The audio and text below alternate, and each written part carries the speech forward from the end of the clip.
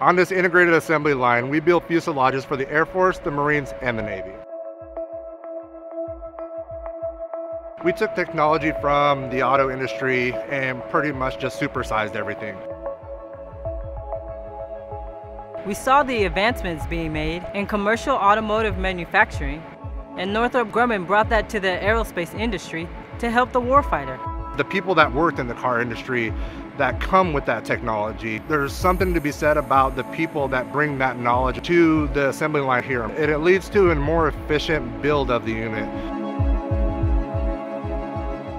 Flexibility is really important for not only the line, but for the growth of every individual.